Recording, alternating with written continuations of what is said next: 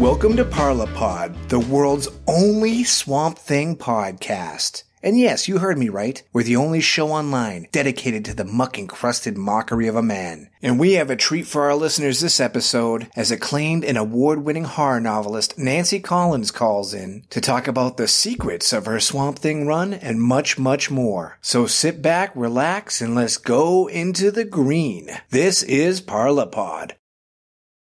New from Parlico. Hey kids, do you want the hottest new toy of the season? Introducing the Thunder Pedal Parlipet. Get ready to be amazed. You want a pal? Just add water. In a matter of minutes, Thunder Pedal is ready to play. La la la la la la la. He sings. He dances. He dominates your yard. La la la la la la. La? You'll be the envy of every kid in the neighborhood, provided there's one left when Thunder Pedal is through. La la la la la la la.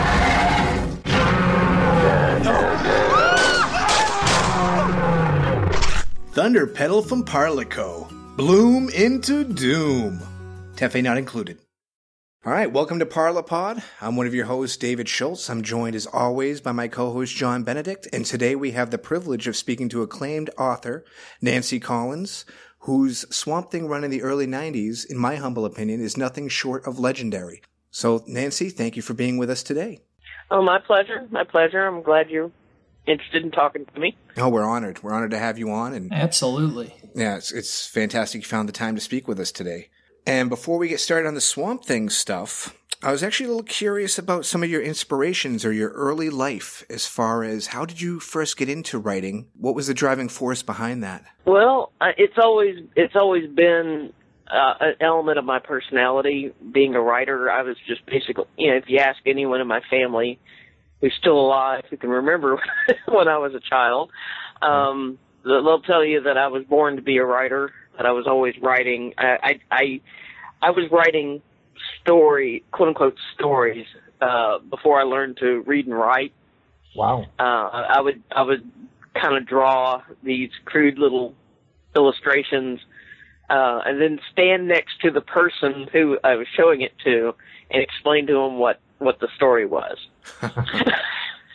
So, instead of growing up to be a cartoonist, I became a writer because I just really didn't have the hand-eye coordination to be a decent artist. Although I gave it something of a try back when I was growing up, taking art classes and stuff like that. I just did not have the skill or the patience to go through that. That is something I can definitely relate to, Nancy.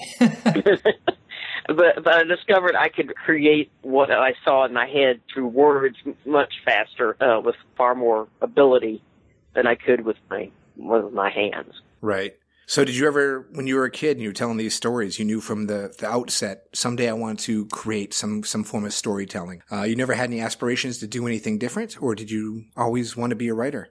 I always wanted to be a writer, although I went to school for radio television because... Oh, wow. Because I wanted, the other thing that was a big motivating factor in my, it's been writing or music, and that's something else I have absolutely no skill at, no innate ability. Right. I tried, I might have been a drummer if they had allowed me to be a drummer, because I was trying to join the junior high school band. They were real weird about girls being drummers. They already had one girl who was a drummer. For the aspiring authors out there, about how long did it take you from the time you got serious about writing and wanted to get published that you actually got your first piece published? About how long did that process take? Well, I started trying to get serious about it around the age of 19 when I was in college.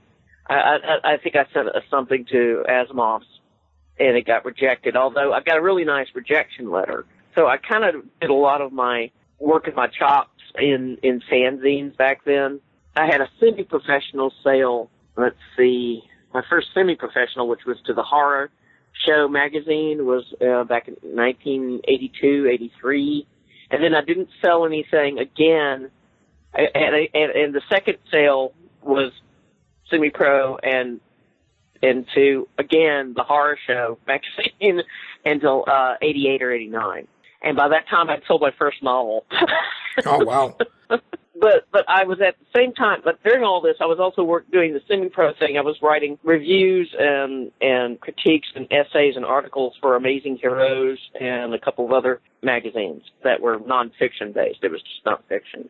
So I was learning my deadline chops and other things like that at this time, while working various menial jobs, the usual minimum wage jobs here and there.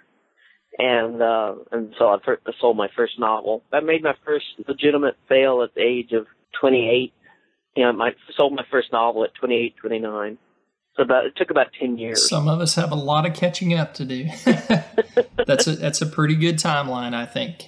Now, you're known for being also a horror author. What was the appeal of the genre of horror for you? Was it something you were always kind of interested in, or was it more of you tried kind of writing different type stuff, it just didn't stick? I've always had an interest in horror, but when I was growing up, there really wasn't that big a distinction in the genres between horror, fantasy, and science fiction. It was all science fiction, fantasy, and horror were all kind of in the same barrel, and horror itself was viewed as not necessarily a distinct subgenre or a distinct genre from fantasy. They were all, or science fiction for that matter. They were all kind of lumped together in the same ghetto. My grandfather was a very, very big Boris Karloff, Bela Lugosi fan. Mm-hmm. And so I was exposed to, like the classic Universal horror movies very early in life. And also in the early 60s, that was the time of one of the major, monster mania times, right. Like all the horror movie hosts and all the monster model kits from Aurora and the Addams Family and the Munsters on television. It was just, it was a big time to be a monster kid. Right. And so that wasn't that big a deal. And it was all part, it kind of bled into other aspects of the culture, like kind of like Big Daddy Off, Rat Sinks, and all that. So it was just all part of the early 60s, just all. Right. So you started off as a fan, most notably thanks to your grandpa. Yeah. My family did not discourage flights of fancy. Oh, that's very cool. Yeah, my mom used to read comic books. I mean, she used to read Captain America and Captain Marvel and all that. Her attitude was, I don't care what they're reading as long as they're reading. Right. That's a good thing to encourage. Illiteracy was and still is a big plague in the rural South. Well, and I think that's something a lot of people. Especially in my house too, that's the thing with a lot of kids. Comics is actually something that gets a lot of kids into reading, because it's a good escape. It's interesting. They actually get their reading equivalency and their reading level up so that they can go on and read those textbooks and stuff in school, because, a lot of that stuff is so boring to a child that, comics actually gets their foot in the door wanting to read more stories and novels and all that good stuff. So I think worked for me. Comics is actually a great way for kids to get into reading. Yeah, the same grandfather who was a big Boris Karloff fan was also a huge Edgar Rice Burroughs fan. And he had all the original Argosies and stuff like that. That first had all the Burroughs serialized novels, and he was a banker. his mother was a teacher, and he was a banker. But that was his passion, was reading Edgar Rice Burroughs. There wasn't a big distinction. You're rotting your brain or anything like that was in my family. And I think I learned to read by the time I was 5. Mm-hmm. Yeah, I already knew how to read by the time I went to kindergarten. Dr. Seuss obviously was a big influence, and after that, stuff like there are a lot of picture books that kind of that are considered Newbery Medal Award winners at the time, and the first books for young adults that I can remember reading, or juveniles, whatever they called them back then, were like Charlotte's Web. Right. Stuart Little, Charlie and the Chocolate Factory, A Wrinkle in Time. Those were all huge favorites, and I read those over and over and over again growing up. Now I have to ask, one fan to another. I also loved Charlotte's Web. Did you cry at the end? Because I bawled like a baby. Oh yeah, everyone cries at the end of Charlotte's Web, whether they admit it or not.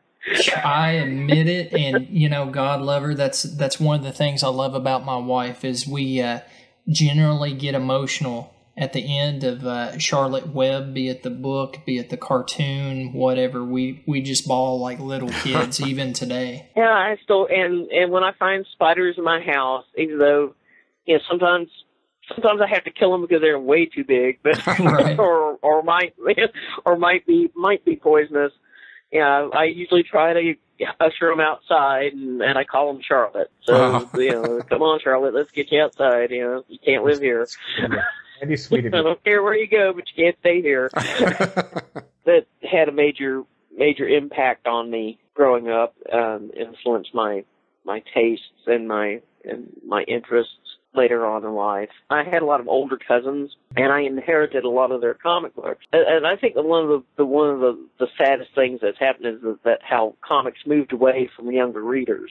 Right. Because it's kind of like the Catholic Church. If they're not reading comic books by the time they're 5, you're not going to have them when they're 35. And when I was growing up, there was all kinds of stuff that was aimed particularly at younger readers, like Sugar and Spike, Herbie, the original Carl Barks, Donald Ducks, and Uncle Scrooges, some of which is timeless. Little Lulu, Richie Rich, that stuff was kind of like training wheels, right, for going into the more I don't want to say adult comics because they really weren't. Yeah, not at the time, right? The more mainstream comics, eventually leading into reading. Marvel comics I ever read was Fantastic Four, like a Kirby Fantastic Four from like 64, 65, Spider-Man, Superman, all that. Of course, also being exposed to,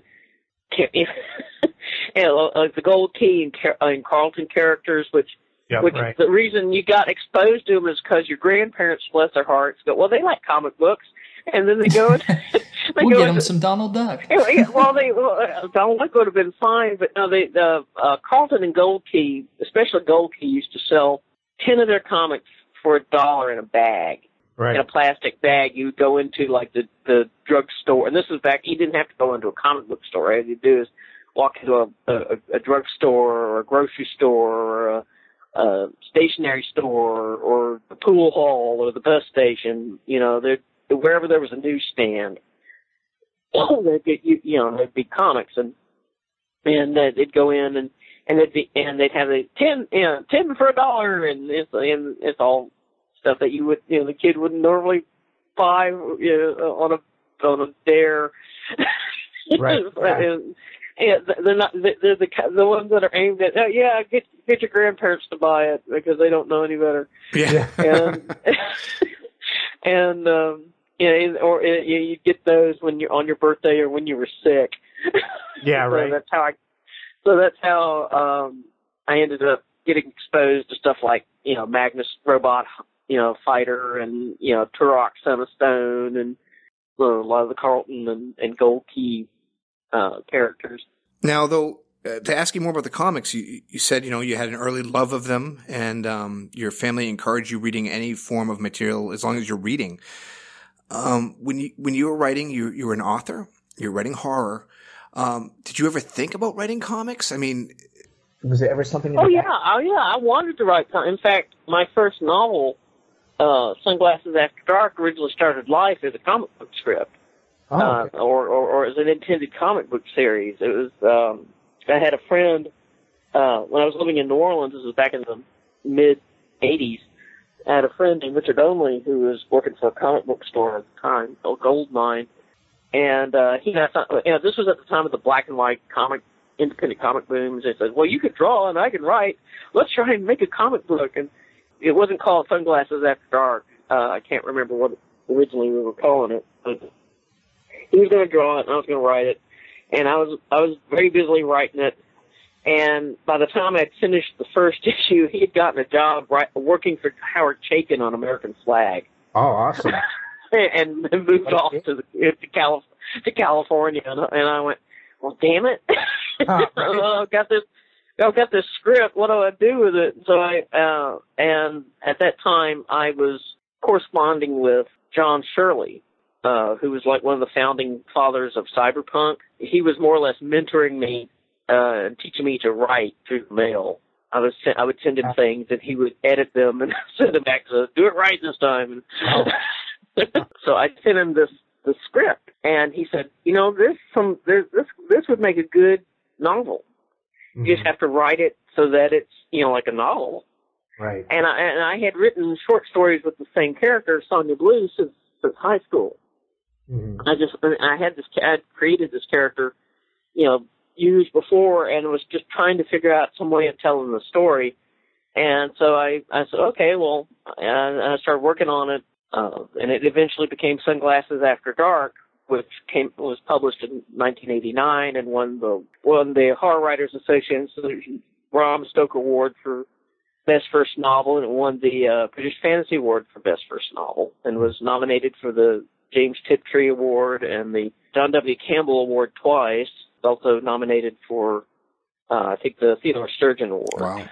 Something, Nancy, that I have noticed, especially going back and rereading your run from start to the finish, I noticed back in the 80s to even really the early 90s, you got a lot more bang for your buck when you bought a comic. Mm-hmm. Like a single issue had so much story in one single issue, whereas today you'll pick up a comic, and by the time you look at splash pages and ads and everything in it, you really only have about 6, maybe 7 pages of readable story.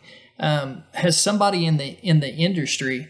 I'm sure you've noticed this change as well. Like, when did you start noticing, I guess, a change in the story format of the books that were hitting shelves? When I first started writing comics, you had to have at least 26 pages of script. 26 that, it was a 38-page comic, and anywhere from 26 to 32 pages of script. At the very least, 26. And I will admit that my scripts are probably not the best to go by because I was learning how to write comics at the time. I tended to make them 6 panels to a page. Someone said, "Yeah, it has to be, you kind of do it like this, and you have to have at least one splash or 1 2-page." I wasn't that good at incorporating 2-page splashes until I got far later into what I was doing. But look at how much character development, though, that you got in those stories. I mean, like, it was like reading, like, just not necessarily like a lifetime of these characters, but it's like you really felt that you knew these characters because there was so much character development within even a single issue. Well, that has a lot to do with the individual writer. And I brought, basically, in my case, I was bringing, my background as a prose writer into that. There's a lot of people who go in comics nowadays who've never, ever written prose. They've just written comic book scripts. They're more along the lines of television writers than prose writers. And I think that is the essential difference between the two. It has it has a lot to do with the individual's, ability and talent or whatever you want to call it, and B, what they draw from, whether they're drawing from pure visual storytelling, or if their background is also into the more in-depth prose style. And mine was very much prose style. Sometimes I go back and look at it and think, man, those balloons are way too heavy. There's a lot No, of they're great. I should have broken those balloons up better because there's a lot of information squeezed in there. And about Sunglasses After Dark, it did eventually become a comic book. Oh, it's an excellent comic, as a matter of fact. But as far as Swamp Thing, how did the whole gig come about? How did the DC approach you? Did you show interest in writing comics to them? Did you submit any material to them? Or? How I got that gig is interesting, and it has everything to do with Freddy Krueger. Okay. And It all comes back to Freddy. Yeah, it all comes back to Freddy. I was doing a lot of short story work back then, back when you could write for a bunch of anthologies and actually make a living at it. That's another thing that's changed since then. I was approached by I'm blanking on his name now, but he was head of merchandising and licensing at New Line. But he liked Sunglasses After Dark, and he was in charge of getting some of the Freddy Krueger stuff licensed into, doing prose novels, because the Freddy Krueger TV show was still on at that point. And they were getting ready to do some more stuff with, like towards the end of the Nightmare on Elm Street cycle. Okay. And there was this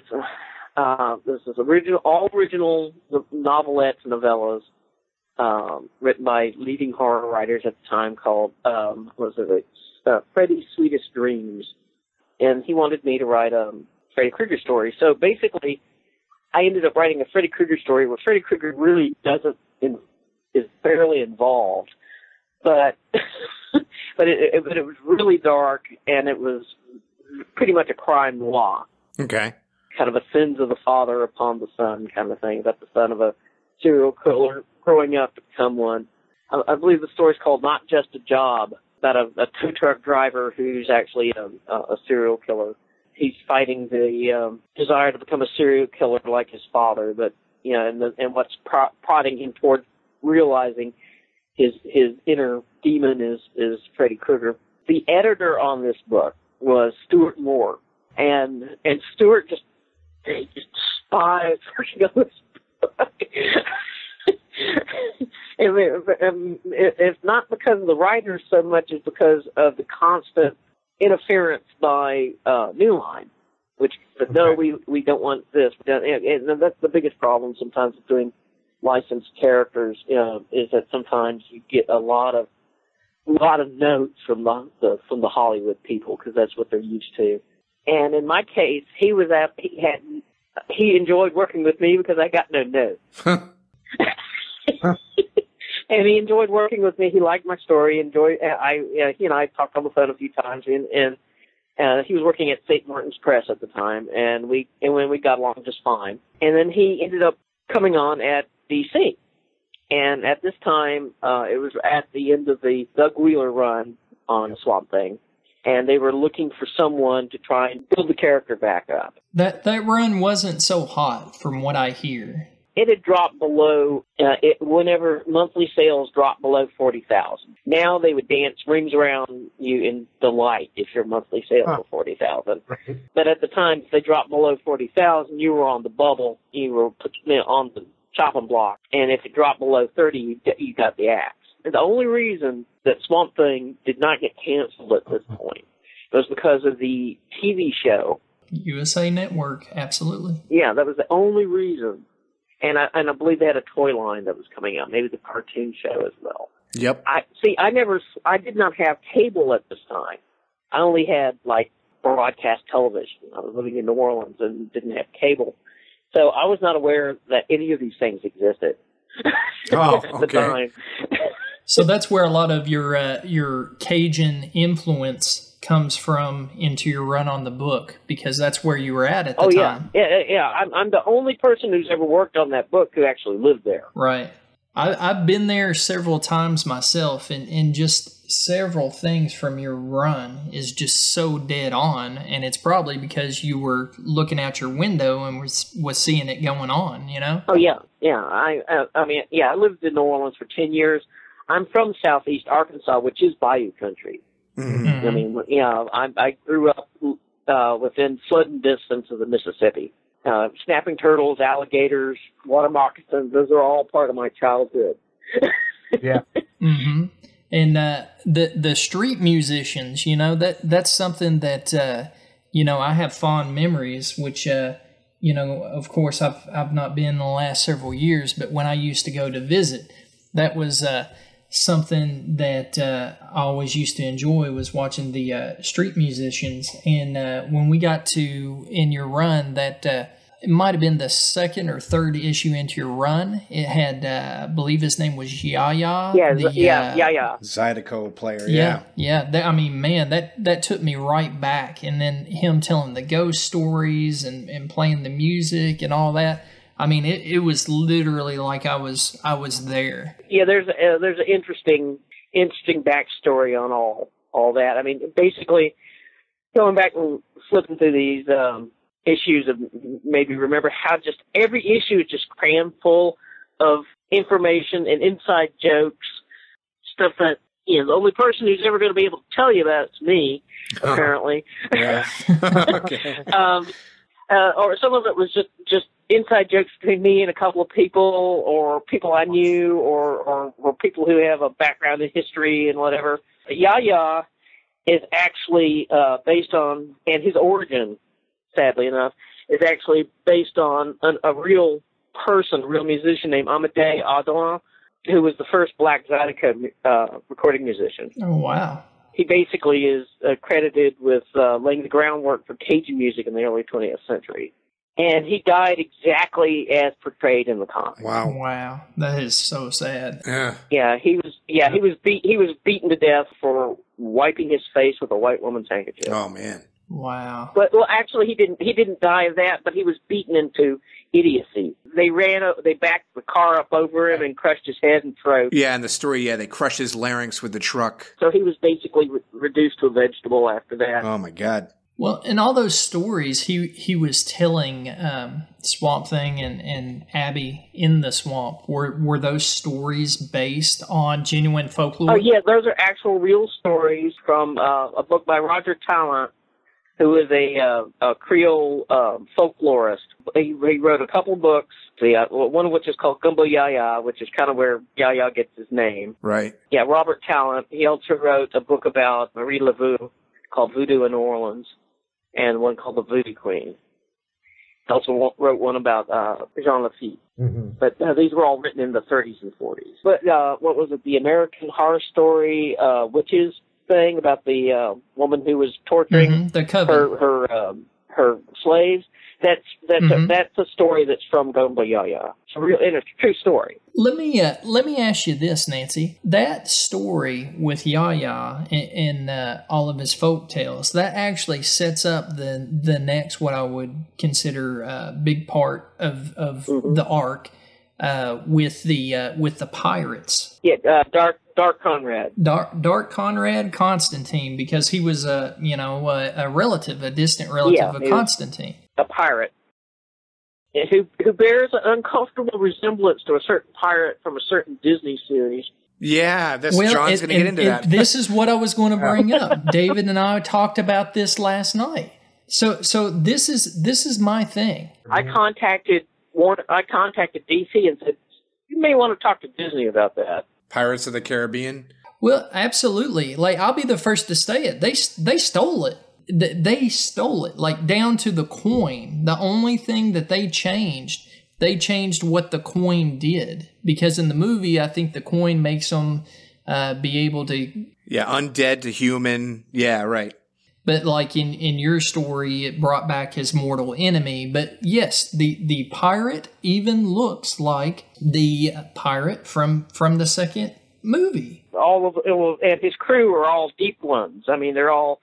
that was my Lovecraft, a tip of my hat to Lovecraft. And it was also my attempt to prove, yes, I can actually write John Constantine if you give me a goddamn chance. But right. They wouldn't. I kept saying, look, I want to write Constantine, and they wouldn't let me because I wasn't English. Really? I wasn't British. Ugh, they should have let you write it. Well, no, you did a fantastic job with him, so... But yeah, this is great because I know you should feel because I feel so vindicated now that I Nancy, know. you got to understand. Me and John had this in-depth discussion last night about this, and this is like the shooter on the grassy knoll.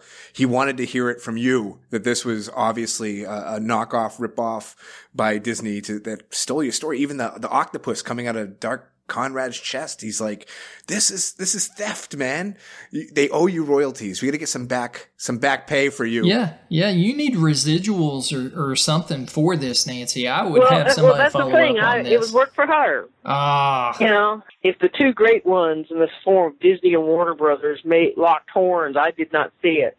Yeah. You know, it's kind of like those things where you see the great gods fight one another, and occasionally we feel earthquakes and thunderstorms are the only evidence of this. You know, I let them know about it, and that's the last I ever heard. So I don't know what happened. Yeah, for all I know, Disney made some kind of tete-a-tete, you know, but that's all I know. Right. They had a parlay.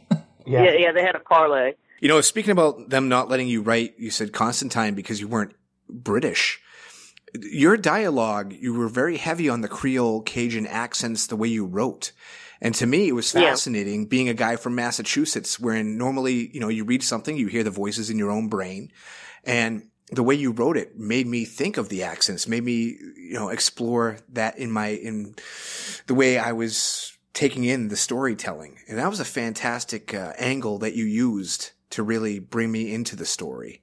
Well, that was one of my selling points. The thing is, when Stewart, like I said, I didn't really quite finish the story about how I got the gig, but Stewart was working, and when they decided they needed to bring someone in with a background in horror to revitalize the character, and they had a short list, and I was on it. Craig Spector and John Skipp were on there as well, and there were a couple of other authors at the time that were on the list, but I was the only one that. You know, I was told, you know, if you're interested, send us an outline and you know, a fairly detailed outline for the first year and an idea where we want to go for the second. And I said, okay. And basically I utilized it to do, and this was back when it was all like one and dones and continuing story arcs were not as, you know, there was no such thing as writing for the trades. Right. Yeah, exactly. Right. So most of mine were 2 or 3 story arcs or had subplots that would lead on into another 2 or 3 story arc and introduced main character, some new characters and wrote out some others. But I relied very heavily on the fact that I actually lived in New Orleans and I actually know Cajuns. And I actually one of my friends at the time was a voodoo priestess, so I actually utilized my, sold that as my strength. And, of course, after the first year, I ended up moving to New York. Oh, really? But I was still writing, I still had 10 years of living in New Orleans and Louisiana, to fall back on. Yeah, the dialogue definitely helped, take me to the swamp, take me to the bayou, a place I'd never been. But seeing the accents written in the dialogue was fantastic. I later dialed back on the phonetic pronunciation because a couple of people who were Cajun got insulted by that. So aspects of yours would really hold up. Not to interrupt you guys, but you were talking about the creations that, when you had to write your synopsis of what you were going to do with the run, you created a character of such significance in Lady Jane. I'm curious as far as what was the inspiration behind her? I've been told she was destroyed. So, well, before we even get to all that, because that's utter nonsense. I mean, it's terrible that, like you said, these things have been written out of continuity and what have you.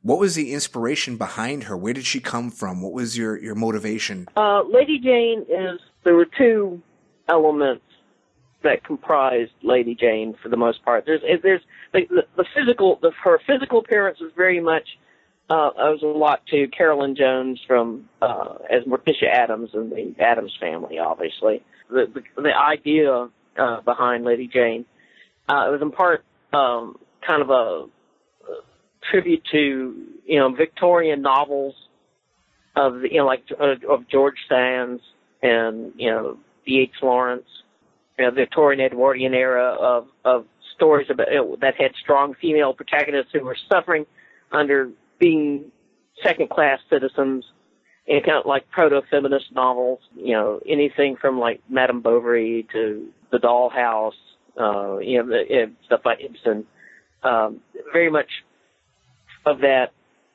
era, or Jane Eyre for that matter, where you had female characters who were having to struggle against, falling in class, which was a huge thing in Victorian novels. You're making a bad marriage where your husband, because women back then were considered infants, legally infants. They had no power. Everything they owned the minute they were married became their husbands. Right. And they had no, and that all changed when Queen Victoria came into power. To a great extent, but it took a while, and she, in this case, we have a woman who inherited money and married a man who was an idiot, and managed to lose it all, and then gasped. They ended up going from being, upper middle class to middle class, and even more, became working class. And of course, he had no ability to be working class and got himself killed almost immediately working in a factory. Got himself melted, yeah. Yeah, very similar. I think there's a similar situation in the Magnificent Ambersons, where and that's also a reference to the Magnificent Ambersons, where the guy goes from being, a mega rich SOB to working in a dynamite factory. Yeah. Yeah, and ends up getting himself killed. Well, there you go. He fell victim to alcoholism, and becomes an alcoholic and all that, and failing his family and his children, blah blah blah, and she has to take up all the slack. But she's also modeled on a distant relative of mine on my grandmother's side, my mother's side, who in the early 1900s, late 1890s, early 1900s, probably even maybe the 1870s, because I keep remembering that my grandmother was telling me this story, and my grandmother was born in 1910. So for her to have been a distant relative to that, it means she had to, this had to have happened like during the Industrial Revolution era. But she herself had become widowed and had to work in some textile mill, and so her children, and this is what happened quite a bit back then, is like all the women would gather up their children, and the older children would look after the younger ones, and they'd all be in the same house, kind of like a crash or whatever. And at that time they were at at this relative's house, and she was coming home from work. And as she's coming home from work, she happens to see that her house is on fire with all her children in it, and she goes running up to running in to try and save them, and she grabs the front door knob. The doorknob burns itself into her hand. Oh wow! And it actually branded itself. And it was one of those with the raised embossment. And she managed to. A couple of her children died, but she managed to get most of them out. Oh. And but she went through the rest of her life with these brands on her hands, and she wore lace gloves, or lace and velvet gloves to cover the scarring on her palms. So that's a bit of family history that got worked into that. Worked into Lady Jane, yeah, because, for me, Lady Jane was such a fantastic character, and no matter what DC ever decides to do with stories or whatnot, the story still exists for me. She's still a very important character in the Swamp Thing lore, for me personally. No matter how they write it now or what have you, to me, that was a really significant contribution in your run. Well, I realized there was not a female member of Parliament. Right. And so that was my contribution, was to create a female elemental, because most of the others had been male.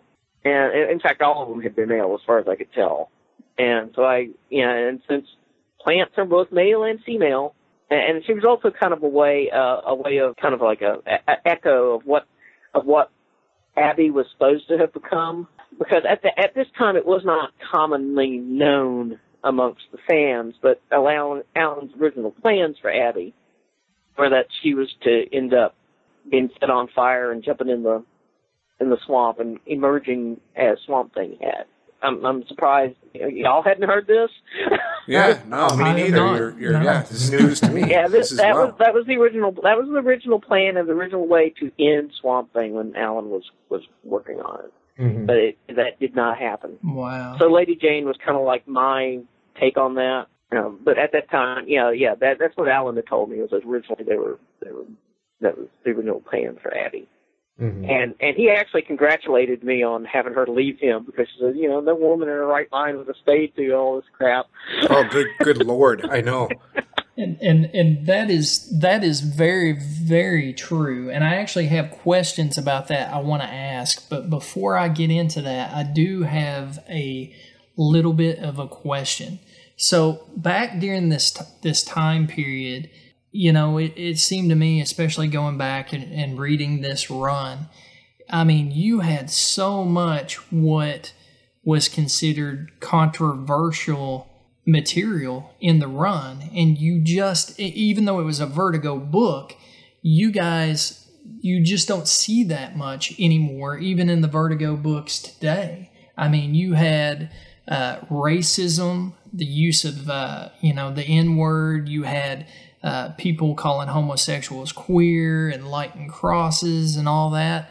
Do you think that there's like a reason that they've kind of shied away from that in some of the more recent Vertigo and adult mature books? Because you really don't see the bravery of telling stories like that in modern stories anymore. Yeah, I will admit that I have not really been following comics for the last, probably since 2000. I'm not terribly sure what the changes are. I do know there's a lot more inclusion in terms of, you're seeing more. Everything is so PC now, Nancy. Everything. Even in Vertigo, you got a few stories like Saga, which are a little bit more adult-oriented, but everything is so PC and politically correct now. Well, I hate to tell you, but I was accused of being PC and politically correct with my Swamp Thing run because I brought up these. Really? Yes. Get to understand, for a lot of people, bringing up the fact that racism exists, bringing up the fact that sexism exists, bringing up the fact that misogyny exists, bringing up the fact that environmental pollution that was considered PC, politically correct, because you're bringing up the subject matter that people don't want to discuss because it makes them uncomfortable. And that's actually so I was accused of being, quote unquote, politically correct.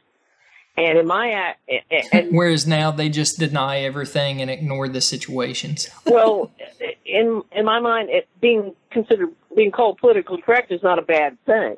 Right. It means you're asking questions of power. Right. You're asking the person why this exists. Why does it exist? I mean, this is what happens when you're raised reading Dr. Seuss. So why is this?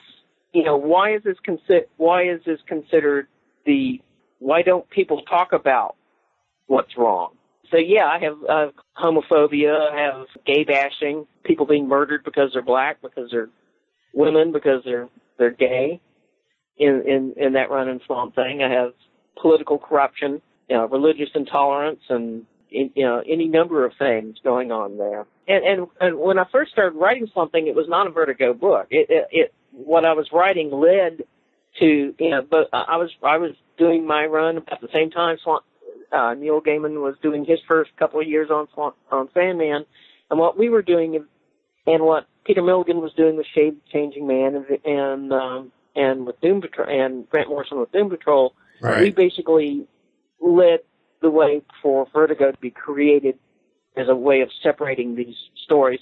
And this is back when, in my mind, mature subject matter is asking serious questions and bringing the real world into the comic storyline, as opposed to just kind of the extreme of grim and gritty, which is what the extremism of Frank Miller and that type, which is just taking overblown, unrealistic violence and sexual situations, and as opposed to dealing with it in a more realistic, mature as it would happen in the real world, as opposed to, here's the shocking stuff, extreme stuff. Because it's so extreme, it's no more real than some guy flying through the air. Right. It was a lot more realistic content. And actually, there's a point in your run when you did the Swamp Thing running for governor in Louisiana that I almost think you opened up a wormhole in time.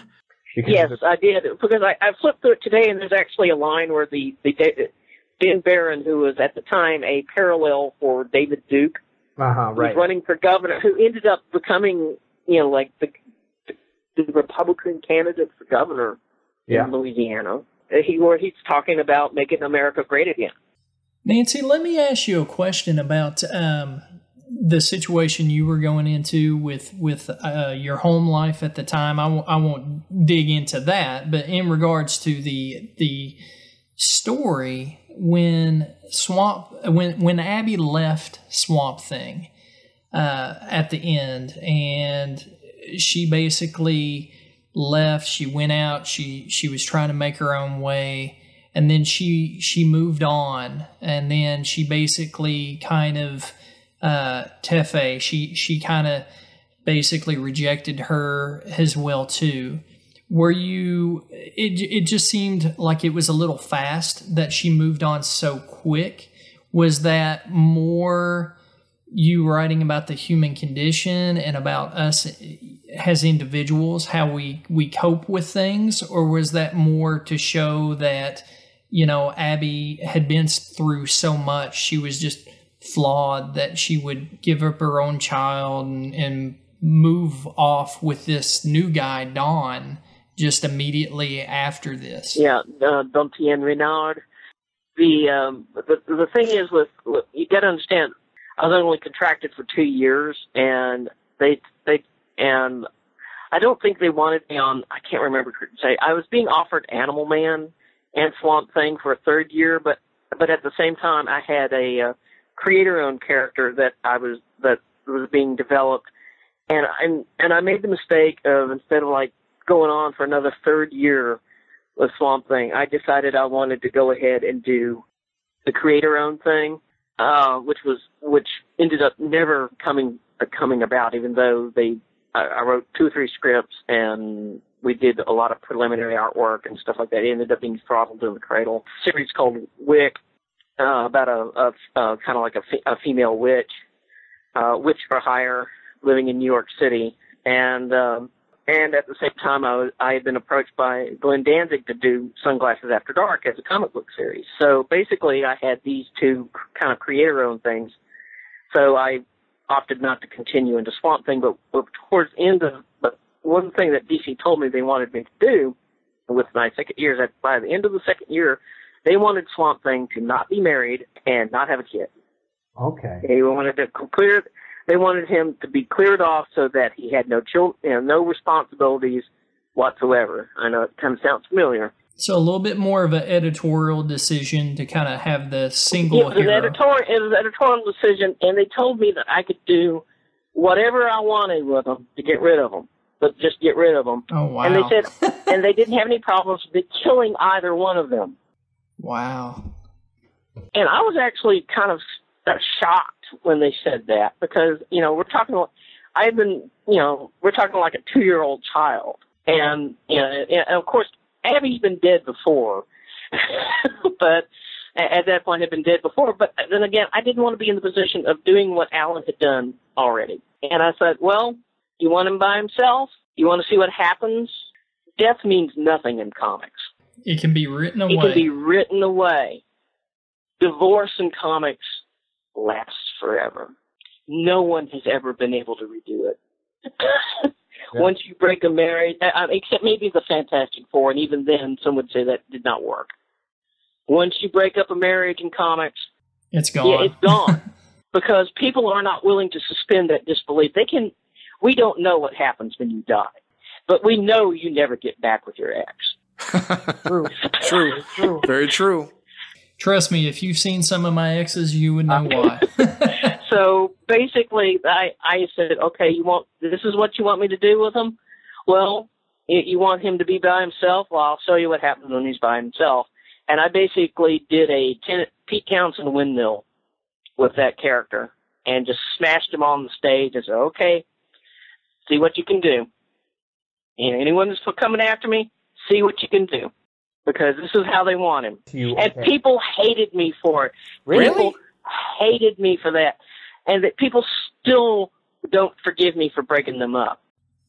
I wouldn't say it's hate on my end, but so much as it was so gut-wrenching because, and I'm still to this belief, that Linda can be written away. They were married. Nobody cares about Linda.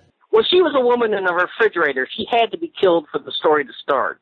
Right, absolutely. But Abby is like always going to be his one true love. No matter where you go with the character, his heart is always going to belong to Abby. So it was just so gut-wrenching, and that's one of the things at the end of your run. It's basically he no longer has his daughter, he no longer has his wife, his friends are either all gone or doesn't have his lover. His lover's gone. He's just back by himself, square one, and he did it to himself.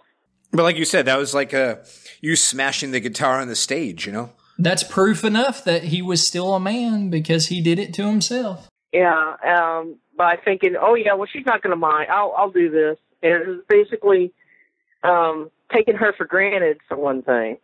Yeah, and I have big to, time. and frankly, I think I wrote it from a kind of a woman's perspective, which is, would any woman in her right mind put up with any of this bullshit?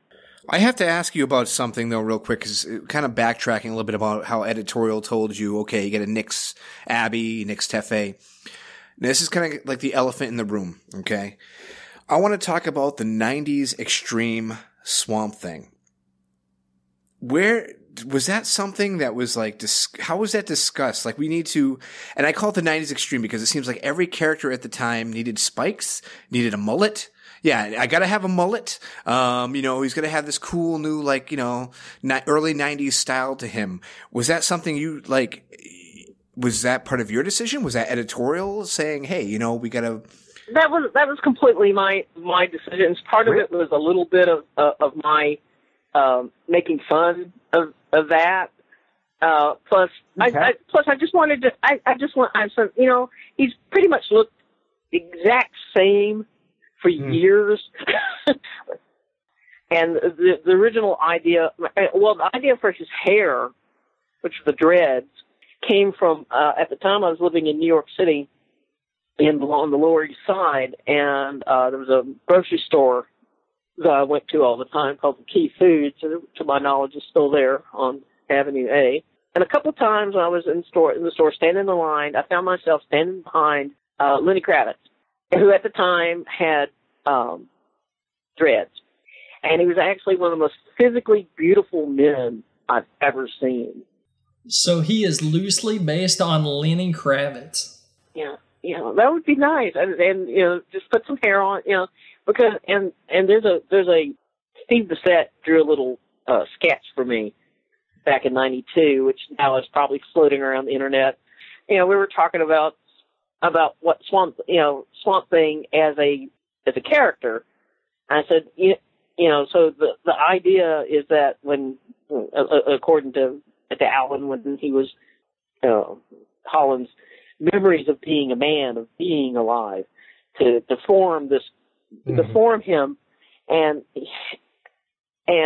he's got ears, he's got fingernails, right? He's got a weightlifter's ass on him, but there's no dick.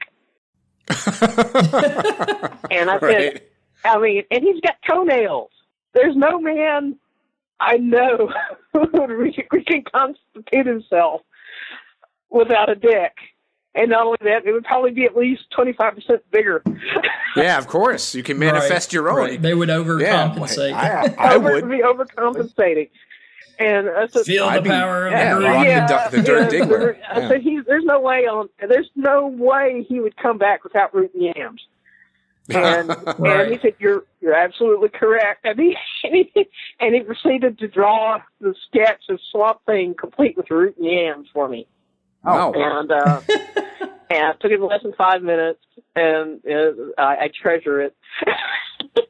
As would anybody, of course. And we decided that probably, like most things in nature, once he's used it, it just falls off. I'm sorry, I was going to say before I brought up the whole mullet or the early 90s dreadlock thing, you were going to talk a little bit about Connie Sunderland. And I was a little curious about that because there's one thing, me as a reader, and this is just my humble opinion, is that Alan Moore is always considered the gold standard of the Swamp Thing, and, you know, rightfully so. But he was kind of weak in his characterizations of women at times. I think there was a part of his run after Gotham City where Swamp Thing was annihilated, where you actually, for the first time, you saw Abby as a strong character. For me, personally, as a reader. And I think your run, of course, being from a woman's perspective, you really built up these women characters, Lady Jane, Abby, again, Connie, as being really significant and powerful and important parts of your run. Where did the inspiration for Connie come from? Well, Connie was, we wanted to bring back General Sutherland. Right. But there's no way you could really do that because he's actually dead. One of the few characters who's well and truly dead. Although we do know his soul is burning in hell. The Sunderland Corporation itself, I thought, well, if we can't bring back the general still lives through his corporations, but who would be in charge of that corporation? And I ended up deciding it would be, somehow ended up with Connie. And Connie is based on a couple of characters, one of which is Angela Lansbury's character from Manchurian Candidate, where basically a very much an iron maiden. But I combined her with there's one of my friend groups that I was involved in was prior to becoming a professional writer was the Church of the Subgenius. Mm-hmm. I don't know if anyone listening to this is familiar with the Church of the Subgenius, but it was kind of like a guerrilla comedy / alternate culture / underground arts collective who created a religion, a fake religion, and basically social satire through a fake religion based on a character named J.R. Bob Dobbs, a grinning, pipe-smoking glad-hander who was, kind of like a combination of L. Ron Hubbard and Andy Griffith's character from A Face of the Crowd, Elmer Gantry and all that, kind of like, but it's basically social satire. It got its start in the late 70s, early 80s, and still continuing today, but a lot of it involved basically every conspiracy theory you've ever heard jammed into one rather unwieldy religious doctrine that includes everything from the JFK assassinations to Yetis to UFOs, Men in Black, everything in between, kind of a parody of Scientology. Bob's wife, the power behind the throne, is Connie Dobbs, and that's where Connie's name comes from. And into a part, what you're seeing is Connie Sunderland is in part based on the interpretation of Connie Dobbs. I originally created her as kind of like Mr. Burns in a brassiere. Mr. Burns in bra and panties, and for all I know, he's been seen in them. But kind of like starting at that extreme. But as I worked on the character more and more, and developed her more, she became. I wouldn't say I sympathized with her exactly, but I could understand where she was coming from a lot better. She was the only thing from my run that ever popped up in another Vertigo comic. And that was the Unmen book, right? Yeah. And I didn't know about that until years after the fact. That allowed me to bring back both Sunderland and Arcane and incorporate them into the same character. Because I was getting, when's Arcane going to come back? What do you bring back the General Sutherland? And I thought, well, Just to kind of close up on your Swamp Thing run a little bit here, you'd mentioned that you had signed the contract for 2 years. Is that a close? You went to go do some independent work. Were there any concepts or any things that you really like? For example, in the Parliament of Trees Facebook group, you mentioned there was another Lady Jane story you wanted to tell, but it never materialized at DC. Was there anything that you really wanted to do with the character that just didn't come about? I had an idea for something, for a series or a mini-series, whatever, called Arcane Blood. And I, in one of the comics, I have to go back and look, because I've gotten to the point where I can't remember what I wrote between what I wrote and got published and what I wrote and got cut. Right. Now. So I have to go back and look. But there's one point I was going to have, if it didn't pop up somewhere, where, the Phantom Stranger is, and I think it may have been a line that got cut by editorial, where Swamp Thing, or Phantom Stranger, is introduced to Tefe for the first time, and then he realizes, and he says, well, where did this child come from? She says, well, it's mine and Alex. He says, well, that's not possible. He says, well, we used a sperm donor. Yeah, right. Father, polite way of saying it. And well, who was the father? He says, John Constantine. And Phantom Stranger has a genuinely startled look on his face and goes, you crossed a Constantine with an arcane. That is true. That would be a absolutely powerful yet horrible person, potentially. Basically, the idea was that Abby, with Arcane Blood, is that Tefe, as she gets older, has to, she's being raised in the Parliament and by the Parliament, and particularly by Lady Jane. And Lady Jane, as we discover, has had a child by Swamp Thing, through parthenogenesis or whatever you want to call it, because that's what happens with plants when you cross them. So Tefe has a brother or sister? Yeah, Man, that would be a great story. has a half brother, who's called the Page. He is the Page of Parliament, and looks exactly like Swamp Thing. In fact, looks exactly like the original Swamp Thing.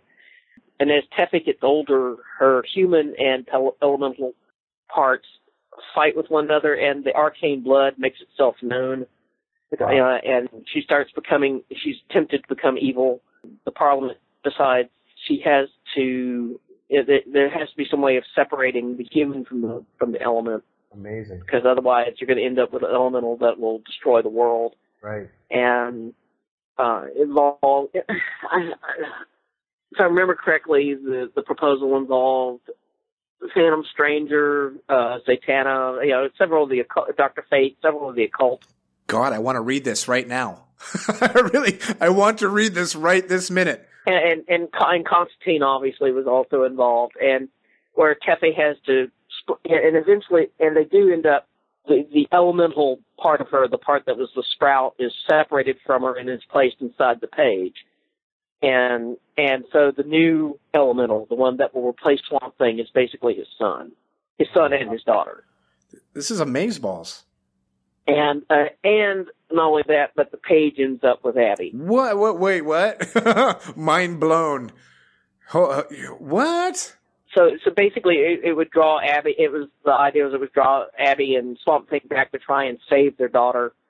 And Swamp Thing dies, but is resurrected to being the new elemental, being the Page, kind of getting almost a reset button. Well, that sounds absolutely amazing. I know. I've got to read this. I want to read this. I want to pay for this. I think you need to contact somebody and say, "Hey guys, we need to kind of do this story now. Now's the time." To be honest, I haven't really kept up with the New 52 or any of that. All I know is everything I ever worked on is out of continuity. Not in my mind. Yeah, not to me, not to this reader. You're the woman to do it. You can bring it all back.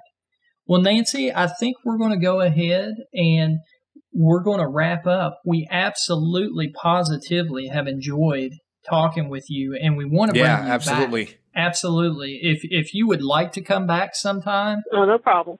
No problem. I am. I do have the thing. I'm still writing comics. I mean, Absolutely, and that's why I was going to ask. What would you like to promote? Well, right now I've got Army of Darkness. Furious Road is being released, still being published by Dynamite. Issue 5 comes out on, I believe, July 13th, and it's a 6-issue miniseries. The final issue comes out in August, and it's basically a post-apocalyptic version of.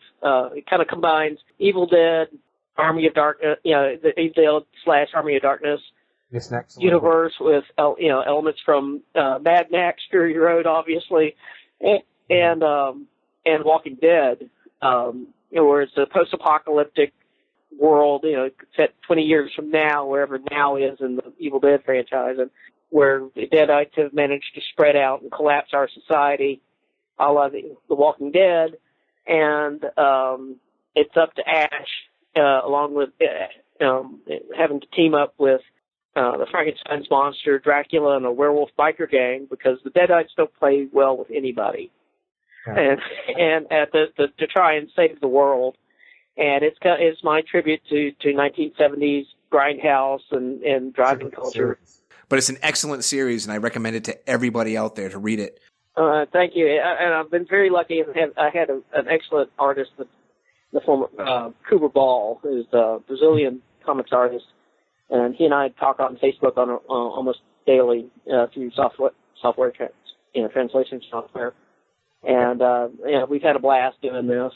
And I've also got, like I said, I've got a few proposals out. I have my work is available through my prose work is available through Amazon, and I did Vampirella for 2 years for Dynamite, and those are now available in collected editions. Vampirella, Our Lady of Shadows, and Vampirella, God Save the Queen.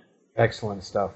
And my Sunglasses After Dark 20th anniversary or 25th anniversary collection. I guess it's the 20th anniversary, but my artist Stan Shaw and I we released Sunglasses After Dark through IDW in a collected edition, and it had originally been published by Glenn Danzig's erotic publications, but since we couldn't afford to buy the film back from Glenn, but we still owned the artwork and the copyrights and all that, Stan and I decided to recolor the book and reletter it, as we never liked the coloring on the original run, and it completely transformed the work. Yeah, that was excellent. What about this? You said you were working on an anthology or with Bissett or for Bissett. What was?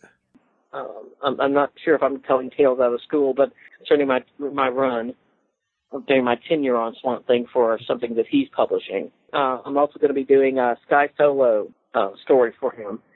He's finally got the rights to the characters that he created for 1963. Got the rights to his Fury and Sky Solo characters back. And we got to have you back on sometime soon, because I do have a whole page full of more questions for you. But of course, time restraints being what they are, they might have to wait for another day. But yeah, I'd forgotten just how dense my Swamp Thing was. It was amazing. Well, and it's all available through Comixology now. I don't know if they'll ever release my run in physical format. Well, again, we appreciate you being on so much, and it was fantastic, and we can't thank you enough. Thanks for having me. I really appreciate it, and I'm glad people are still interested in talking to me about this. Always. Something years after I signed off. Glad I enjoyed Swamp Thing, writing Swamp Thing. It was some of the best years of my career, some of the best work I think in my career. And in case if you ever want to know what he sounds like in my head, it's Lance Hendrickson. Okay. That's his voice. Yeah. Awesome. Thank you very much, Nancy. You're welcome.